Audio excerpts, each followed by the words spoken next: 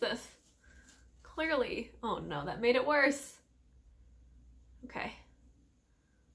It's time for, I think it's time for another quarantine bang trim. Sorry, Ash, you'll fix it later.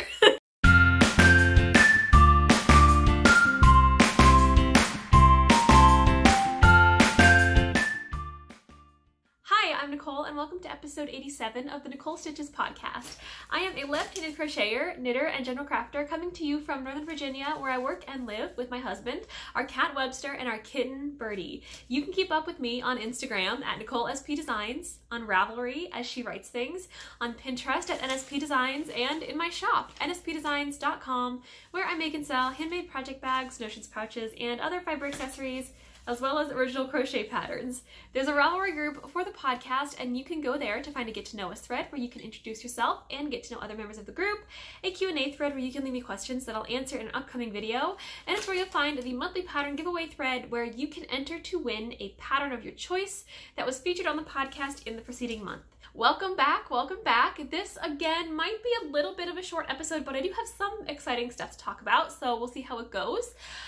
If you are new, hi, welcome, and if you're a return viewer, thank you so much for coming back.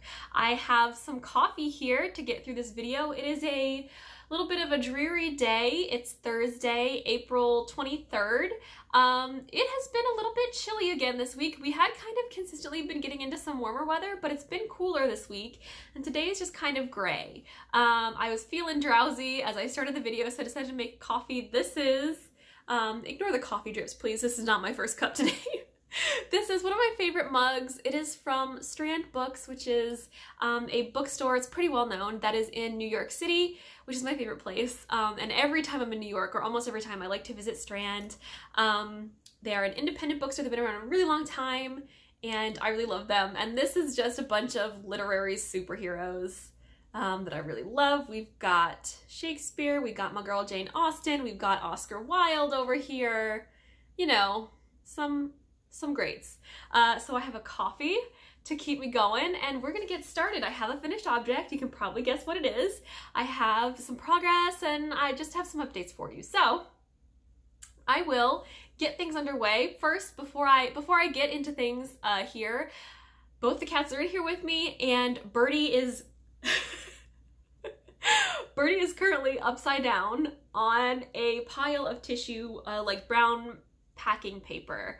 I don't know what it is about this brown paper that sometimes comes in packages, but both of the cats love it. Anytime we get it in a package, they like come forward immediately and they take it, and they just love to smack it and crunch it and roll around on it, and it ends up on our floor for like days. I always feel a little self-conscious if people come over. I mean, no one's coming over right now, but historically I have felt a little self-conscious if people have come over because it just looks like we have trash on the floor, and technically we do, but what they don't understand is that it is a cat toy. It is getting a new life as a cat toy for a few days. They like it until the paper doesn't crinkle anymore when they crunch it under their paws, and then it's finally trash. So if you hear that rustling sound, there was a little bit in the beginning during my intro stuff. If you heard that, that was Birdie playing with some packing paper. So anyway, I promise I recycle the paper when they're done. It goes right in our recycling bag with our bottles and cans. But yeah, and Webster has just come in here to hunker down in the window seat on a pillow as well. So we're gonna get things going. This is the Cozy Classic Raglan by Jessie Maed Designs. I have a few of her patterns either in my library or in my wish list on Ravelry, but this is the first one that I've made, and I love this. I really like how it came out. The pattern was very clear. It is a great beginner pattern because it is very straightforward. It is a top-down raglan, which means you did it from the collar downward, which makes it super easy to try on as you go and make sure that everything looks good. You can really customize how long you want your waist to be. So most of the jeans that I own at this point are high-waisted mom jeans. The higher waist I can get, the better. Raise my jeans to the sky. I will pull up my jeans right up to my armpits, and I will not be mad about it. I am all about the high-waisted jeans lately. So I made this a little bit shorter. Like it's not a full sweater length, it is cropped to accommodate that because that's my recent aesthetic. And I love it. I also knit the sleeves just a little bit short because I tend to do this with my sleeves of sweaters. I will kind of scooch them up to my elbow. So if I am knitting my own sweaters, I rarely will knit them all the way down to the wrist anymore because I know that I do this. I will usually get to like maybe here and then I'll stop and scoot. I might stretch them a little bit when I'm blocking so they technically are the correct length, but you know, no one's gonna know but me. So anyway, this is my finished sweater. I knit this in KnitPicks Bare Aristo yarn, which is their lace weight yarn. This is a sweater that is made to be knit in one strand of fingering weight yarn and one strand of lace weight held together, or one strand of DK weight yarn on its own. It is a DK weight gauge. For the fingering weight yarn, I used KnitPicks Bare Aristo. And what did I just say? For the lace weight yarn, I used KnitPicks Bare Aristo. For the fingering weight yarn, I used Aimee Singles, which is their single ply base. It's a fingering weight yarn in the colorway Rose Quartz, which you can see here. This I bought on my honeymoon in Paris. We went to Aimee, which was like heaven for me. I was so excited about that. And I brought home 3 skeins. And as you can see, I have a pretty decent amount left. This is my 3rd skein that I cracked into. But I also have this of the 2nd skein and just a little bit of another skein. So this is how much I have left. So I have to weigh this on my kitchen scale and see how many grams is left here, but it is possible that this was a 2 skein sweater project for me, which is wild. That blows my mind. I never would have imagined that I could knit a sweater to fit me with 2 skeins of fingering weight yarn. Now I may be like, this may not be exactly a full skein, so maybe I would have needed a 3rd one, but like clearly not much, just because look how much yarn is left here. So I did do helical knitting for this sweater. I'm sure you recall if you've been here before. So for most of the sweater, I was alternating these 2 skeins, and then I eventually pulled in this one, and I alternated between these 2 for a bit just to tie this one in. And so that all the colors would blend nicely together if I did run out of something and need to swap it in. Last week, I said that I was running out of my lace weight yarn.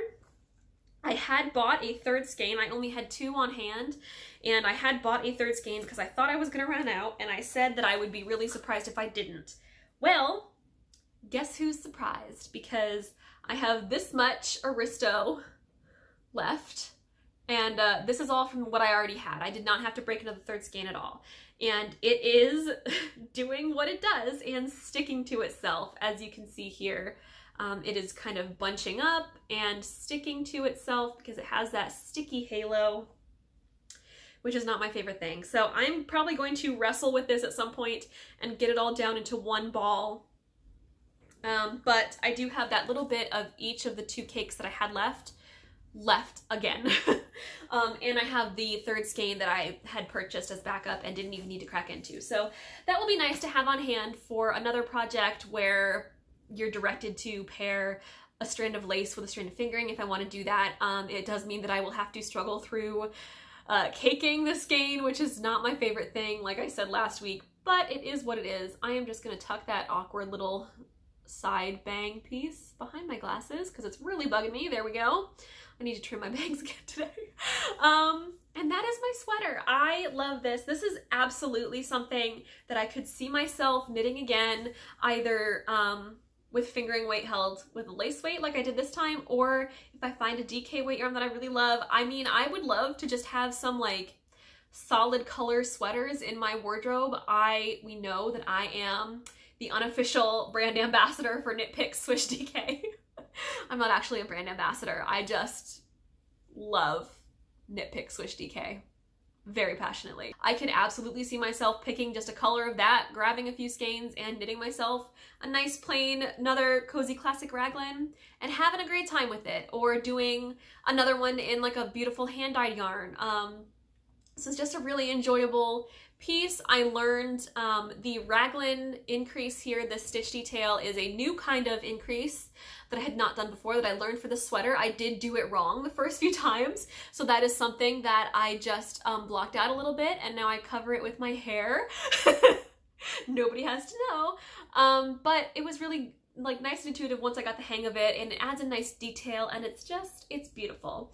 I did not do, the pattern calls for a tubular cast on for the neckline, and I think it might call for a tubular bind off for the hem. I don't remember. It definitely wants tubular to cast on. I didn't do that because I was not in the mood to learn that at the time. But I still love this, and maybe next time if I knit this again, I will decide to learn that. You never know. Who can say? So that out of the way, I will move on to my active works in progress now that are not yet done. This one is a project that's been around for a while now. You saw it last week. I brought it back. And I worked on it a lot again this past week. I'm just really in the mood for it, it seems. This is the Ephemeris by Debra Gerhard, and you can see my progress. Here is where I was last week. So you can see I've worked my way through one repeat of this diamond motif. If you look down here, the first time it's done, you do that twice. So I have done the first time, and I will do it a second time before I move on. I am knitting this in Hazel Knits Artisan Sock in the color Hoppy Blonde, and Verdigris is the blue. I really love this yarn. It feels so nice and squishy. It's got a nice like flexibility stretch to it. So I think it's gonna block out really nicely and like grow a lot, which will be beautiful. And I'm really liking this. Like I said last week, the pattern is not the easiest for me to follow. I think there are probably some things that could have been phrased more clearly, or it just my brain, it does not gel very well for my brain and the way that I like to read patterns and knit, if that makes sense. The pattern is, it's a beautiful piece and I love it, and I don't want to knock the designer. It's just that that pattern is not written in my ideal way as a knitter, but I'm getting by, and you know, I'm progressing to a place of near completion. I'm probably about 2/3 done, if not more at this point, and I'm getting through it. I'm getting through it. I'm making my way, so not too many complaints. This has been sitting by the couch again for my TV knitting, and I've been knitting on it in the evenings too before I go to sleep. Trying to get it done. I've just been in the mood for it lately. I had not felt like knitting it in a really long time, as I'm sure some of you noticed, but it's back, and I think maybe this time it's here to stay until it's done. We'll see. Next is the Bellie sweater by Nadia Cretin-Lechenne, I think. I really do butcher French pronunciations sometimes. I speak French. I think sometimes I just get self-conscious and I inhibit my own pronunciation success. Does that make sense? I remember on the honeymoon when we went to Paris, we started in Paris, I do speak some French. I'm not like great, like I'm not totally conversant or fluent or anything, but I can kind of struggle my way through. And I would know how to ask for something at like a cafe or whatever, and so I would order in French, because I know that from what I understand, from what I've been told, is that the culture in Paris is that they understand that tourists are gonna like speak other languages, especially like English-speaking tourists are gonna speak English, but they will appreciate it if you at least like try to speak French. They'll appreciate that, you know, and and so I tried.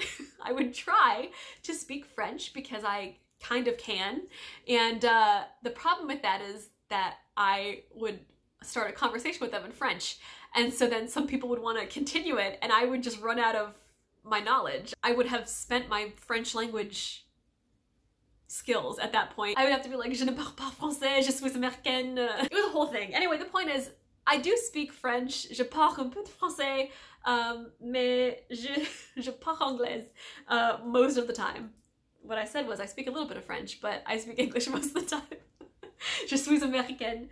And so I'm very sorry, Nadia, if I have completely butchered your last name, but please know that I really genuinely would like to do it correctly. You know, I think this is not my first coffee of the day, and I think it's getting to me. Anyway, this is the Bellie cardigan.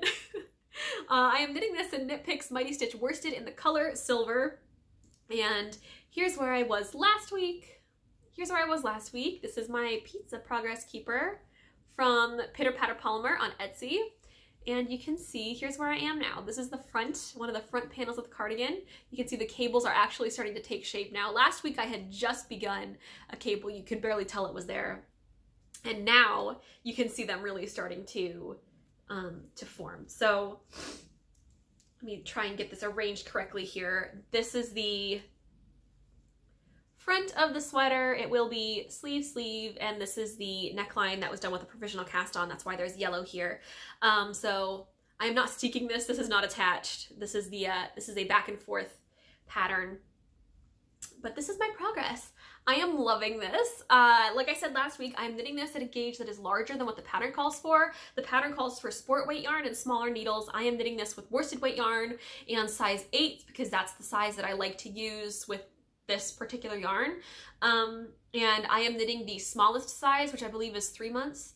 And but it's gonna come out a little bit bigger because my gauge is bigger. So it might come out closer to the 6-month size. So it looks like it's gonna be a decent size. This definitely doesn't look like it's gonna be a newborn sweater. I'm not positive how big babies are, but this is definitely gonna be bigger than a newborn size. I think this is gonna be at least 6 months. So we'll see. Again, the baby that this is intended for is still bacon. Baby's not gonna come until June and certainly won't need a cardigan then. So I am intentionally making the size a little bit bigger, but I am really liking this. I am working the cables really easily. It's just I think it's technically a 4-stitch cable, but you're only ever taking 2 stitches off your needles and moving them around at a time. And like I said last week, some people are able to do that without even using a cable needle. They can just drop them and do their cable on their own. I do like to have a cable needle because that's just how I function. Actually, I couldn't find a cable needle when I was putting together my notions pouch for this bag. So I'm just using my tapestry needle that I would use to weave in ends when I'm finished. I'm just using that to hold the stitches and then I put it back and it works great. Small, fits in the stitches, keeps them from dropping, you know, no complaints. Use what you have on hand. I have previously used a crochet hook and a safety pin. Sometimes we have to be resourceful. And that is the extent of my update this week. I am working on a cross-stitch project for my niece. I've shown that for the past few weeks. It is the Mario level birth record by NERDpillo, but I have barely stitched on it at all this week. It's like a negligible amount that you wouldn't even notice I did anything, so it's not worth it for me to show you. But that is technically it's still happening. I just haven't cross-stitched much this week. But I do have, so I don't have a new in my queue for you this week.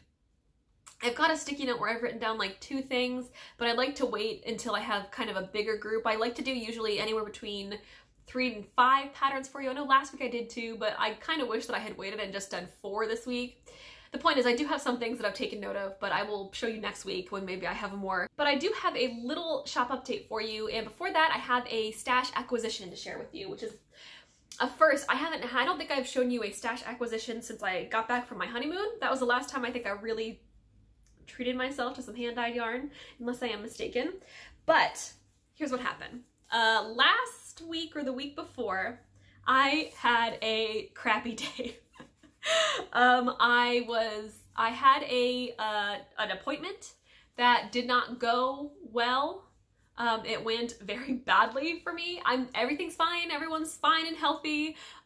It was a specialist doctor's appointment and everything was fine. I didn't put anybody at risk by going. I wore masks and everyone at the office wore masks and everything's fine. The point is, I had this appointment and it didn't go well and I came home very angry. Just being a woman and getting anyone to believe that you know about your body is a very frustrating process. Let's just leave it there. I was very frustrated when I got home and I decided to treat myself to some retail therapy, which I hadn't done in a long time, but right now I know many people are concerned about how a lot of small handmade, especially businesses, are going to get by during this period where we were all staying in and, you know, brick and mortar locations are closed and stuff like that. And so I have been trying to be cognizant of that and do what I can, what small things I can to support these small businesses that I love, especially woman-owned businesses and like local businesses and stuff. So I decided I was in the mood to get some yarn. And I decided that if I was going to do this and I was going to let myself have a retail therapy moment and treat myself to some yarn, I wanted to really make my money spent mean something. Not that it doesn't mean something whenever you spend it, but I wanted it to be really impactful to a small business that I love and that might be negatively impacted by the quarantine, by the pandemic, in a much bigger way than like a really big business. So I decided to go and look at the website of a yarn dyer that I spend a lot of time ogling, but have not treated myself to in a long time because I was on a yarn diet. I decided to support Neighborhood Fiber Co., which is a Baltimore-based indie dyer. They have a brick and mortar in Baltimore that in normal times you can visit and shop. And I know that they would also do a lot of workshops, like yarn dyeing workshops and stuff. They're really just a really active part of their community. If you're newish here, I haven't talked about it in a bit, but I actually lived in Baltimore for 10 years before moving here to Northern Virginia. My husband was born and raised in Baltimore. I have a lot of family there. Both of our families still live in Baltimore. So I wasn't born there, but I lived there for about 10 years. And so, you know, we're back in Baltimore, or we would be, pretty regularly. And so Neighborhood Fiber Co. has always been on my radar, and it's been a business that I've wanted to support. And I really wanted to support them now more than ever. Also, they make beautiful yarn. So I decided to set myself up because there is a shawl pattern that came out recently called the Olive Pink Shawl from Casa Pinka that I really, really liked. And I decided to set myself up to knit that. So that's probably going to go on my needles after I finish the Ephemeris as my next shawl project. So I knew some colors from Neighborhood Fiber Co. that I have always loved, and it just so happens that this base, which is rustic fingering, was on sale. I think they might be replacing it with another base, and so they're trying to clear out what they have. So yet again, even more reason to treat myself to a bunch of yarn. So I went online. The Olive Pink Shawl calls for 4 colors, and so I picked 4 that looked like they would go nicely together. And they arrived, and I love them. So here they are. Many of the Neighborhood Fiber Co. colorways are named after places in Baltimore, neighborhoods, parts, different areas of the city, like landmarks and stuff like that. And then they also did a series named after artists. I'm not sure if it's all artists that are from Baltimore and did work there, or if it's just artists. But so my colorways are kind of a mix of place names and artist names. So this one is called Sandy Point. It's got this beautiful range of colors here, and I really like this pop of bright pink at the top. This is Cross Street Market. It's a fun, like soft, dusty pinkish color. It's reading a bit more orange on camera from what I can see. It kind of looks similar to the color of that bag right there, and it is not. Maybe if I hold them up, you can see how different they are. That's kind of doing the trick, but not really. This is more like a dusty coral or dusty peach color. It is not this bright orange, even though it kind of looks that way. This is David Hess. It's this beautiful bluish gray. And then this is Ward Circle. It's a bright blue. So I thought that these 4 colors would look really nice together as an olive pink. I think, you know, this one kind of has these 3 colors in it, and so I thought they would all play nicely together. And I'm really excited about this. This made me feel really happy, both because I was treating myself to yarn after a bad day, and also because I was able to support a small woman-owned business that is not local to me now, but was local to me for a long time, and is still part of a community that I still care about, and that is still important to me. So that's something that I'm trying to be more and more cognizant of during this time. If I want to buy a book and I have to order online, I want to find an independent bookstore. The independent bookstore that I love personally and is part of my community doesn't have online ordering, so I can't unfortunately buy through them, but there are many independent bookstores that you can call them up and order books. They have websites you can order through. There's also a website, I believe it's called bookshop.org, and they have an interface where you can buy through them, but the proceeds will support the bookshop that you're trying, the independent bookseller that you're trying to support, you just have to tell them who it is. You have to go on there and like search for the shop. A lot of bookstores, if they have that link through bookshop, they will make it available to you. So I didn't describe that very well, but Google bookshop.org, check out the website, and you should probably be able to figure it out. The point is, I'm trying to be cognizant right now of supporting businesses that might be jeopardized by the situation that we're in.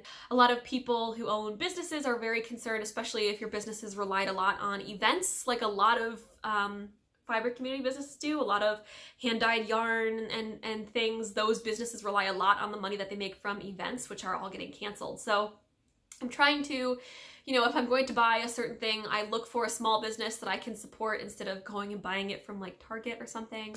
It's just one small way that I can spread positivity and be a better community member during this time. So if you are also in the mood to engage in some retail therapy right now, I would suggest that you do the same.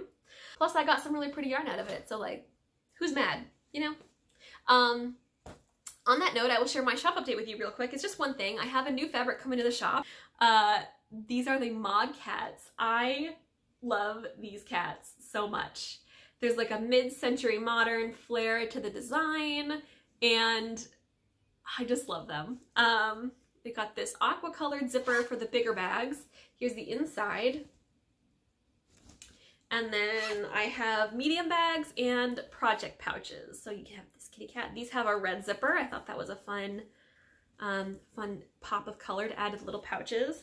So these are in the shop now. I have 3 of these, and I have, I think, 4 of these. I want to thank people who are supporting my shop right now. I know it's a precarious time for a lot of us, and people want to be cautious, but they also want to support small businesses. So it really, really means a lot to me when you choose to support me, and I'm really grateful for that. Don't forget that for the next few days until the end of the month, you can use the code SHAREYARN2020 in the shop. That'll be written out in the description below, and you can get 20% off your order. That is something that I extended through the end of the month, given these circumstances that we are all in right now. So I hope that people can enjoy that. And that is my episode. So thank you so much for watching. I hope you had a good time.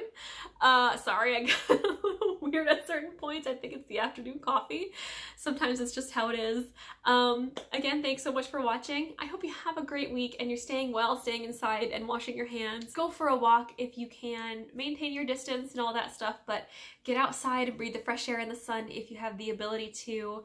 Remember that we are all doing this together. We're doing it for each other. It is a global community effort of trying to be kind to one another by staying home, staying inside, and I hope you have a really good week. Get lots of crafting done, and I will see you next time. Bye!